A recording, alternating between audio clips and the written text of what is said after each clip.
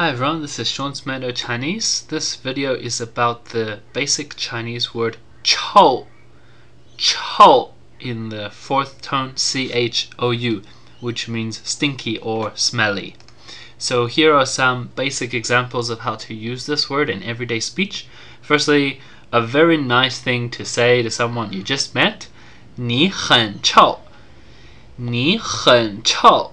You stink, or you are stinky, you smell, right? Nice thing to say to someone. 这饭很臭，这饭很臭.